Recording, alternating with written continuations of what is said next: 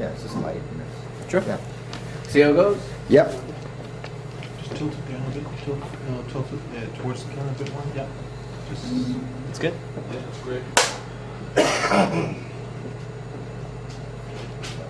So, do you have a first memory of watching? Oh, sorry, it's going to be direct to camera. Okay.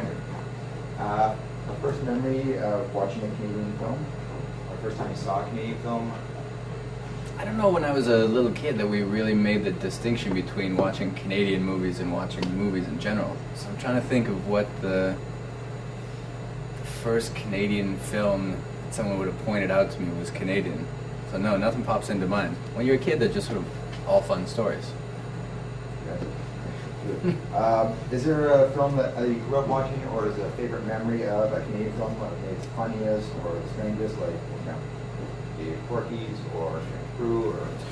Well, that, I mean, you know, when you get old enough to understand the comedies in Strange Brew, that sort of bridges you from about 10 to 16. It's sort of required watching. It's in that Monty Python Strange Brew portion of a young man's life. So that definitely.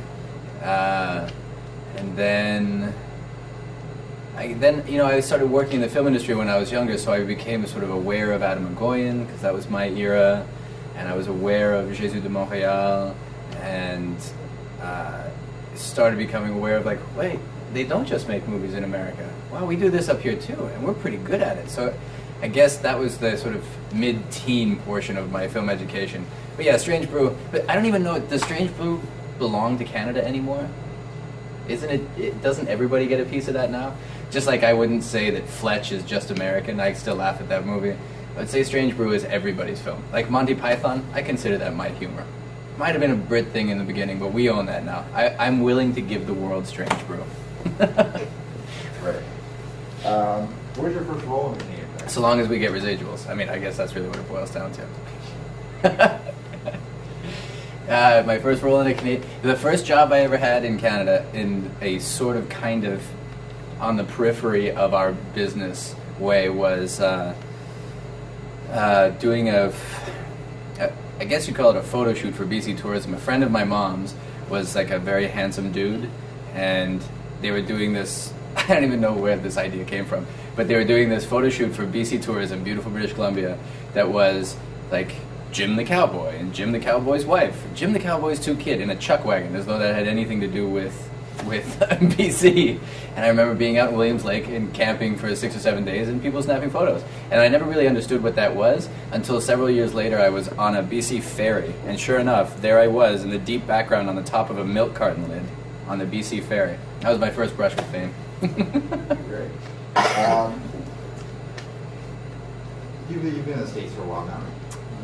You're back and forth? Back and forth. I mean, I've been you're here for this last year, but yeah, I worked down south a lot.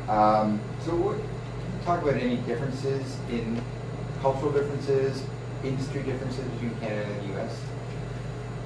Well, I think that the film industries of the U.S. and Canada grew up so close to each other that from a practical level, they're pretty similar. You know, I find there's more difference between sort of how North American films are made and European films are made, or Japanese films, which I've had one experience with. But so I would say that, you know, on the floor, Canadian films and American films are very, very similar.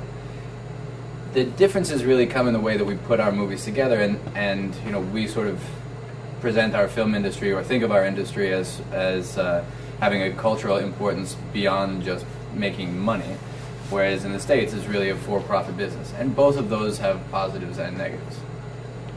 That's great. What's the difference in Canadian versus American craft services? Craft services? Yeah. Well, that really, again, that depends on your budget, because super low budget Canadian is the same crap you get on super low budget American, and I know because I've done them both. If you're in the middle of either country and there's no good food to be had, you're basically living off Dr. Pepper and red vines for about 800 miles. But at the top end, well, I've only heard rumors really at the top end, but I hear they have great stuff. Sushi and lobsters, I hear all kinds of rumors. And how would you describe your relationship to Canadian cinema? Well, I would describe it as that of both audience member and participant. I mean, like I said, when I grew up here, my mom worked in the film industry, and I really don't remember ever thinking of film in a nationalistic sort of way. She's Irish, so we never went to see Irish films, and we never went to see Canadian films. We went to see good movies, and occasionally really bad movies. But so I guess my relationship is as, you know, a proud Canadian who certainly wants to be a part of Canadian film and support Canadian films, but as an audience member, just a, you know, somebody who enjoys watching good stories well told. Do you think it's damaging to, sometimes there's a national, kind of nationalist, well, it's Canadian, it's Canadian, and I don't think Americans do that as much. Do you think there's a downside to that? In film? Because I would say Americans definitely have a tendency to do that. Well, they are, I think the portrayal is, but like we talked about, this is a Canadian it's film. only The movie is Canadian. Yeah, I mean, it's only a downside for Canadians if our nationalism means that we support crap. So long as I'm totally happy to be a proud Canadian when we're still doing something good with that. I mean, you certainly don't want to hide behind. It should never be an excuse. Well, I know it's not that good, but it's Canadian, so it's okay. It's one of ours. Like, you know, bad things probably shouldn't get remade and remade and remade, or those people shouldn't get opportunity after opportunity. But no, I think, you know, especially living in the shadow of the cultural giant that is the United States, we do need to be able to sort of prop up our industry here, because I think, when you look at, there's an article in the Globe and Mail Sunday, is talking about the Canadian film industry, the $1 billion a year Canadian film, $1 billion a year Canadian film industry, of which something like 2% was box office receipts going to actually Canadian produced films. If it weren't for the fact that our government props up our industry, I think it would get entirely swallowed up by American movies. So yeah, I think there's value in nationalism, and I think that, you know, it has to be appreciated, the fact that we're sort of a very, very small little minnow in in a pond with a big, big fish. And is there a Canadian talent you'd love to work with, or that you've always wanted to inspire, hope to one day work with? Well, I actually picked someone out of my own generation. I really like to work with Sarah Polley. I'd really like, either as an actress or a director, frankly.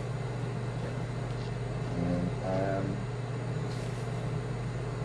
is there a... It's okay. Happens to me all the time. Right, my line's in front of me, so. Did you ever have a moment on set on a American production where you felt incredibly Canadian? Yeah, there was probably a bad moment in American production life about 10 years ago, where they were sort of sending around these anti-Canada petitions for people to sign on set, and I definitely felt like a stranger in a strange land when I saw my flag with a X through it on a craft service table while I was getting myself a bag of chips. So yeah, I mean, that's happened, but again, I think that's people letting their passions get the better of them, and like I say, in general, the film life in America is very similar to film life in Canada.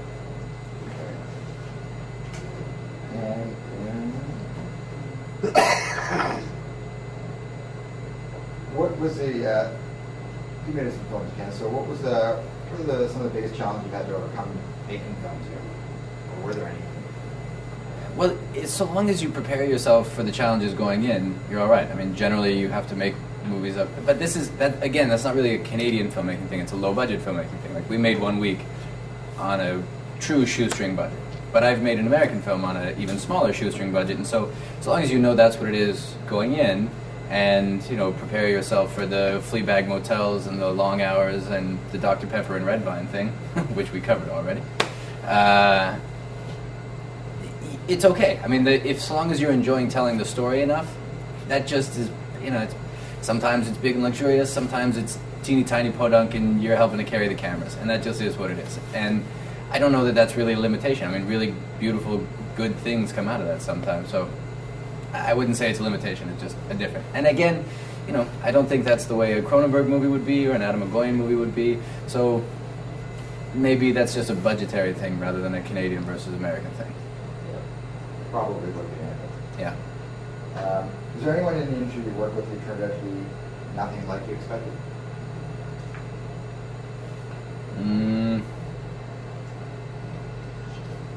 Nobody that jumps to mind, actually. Okay, that's right. Can I ask you one quick thing? Sure. If you're up for it, not in school. We were trying to put together kind of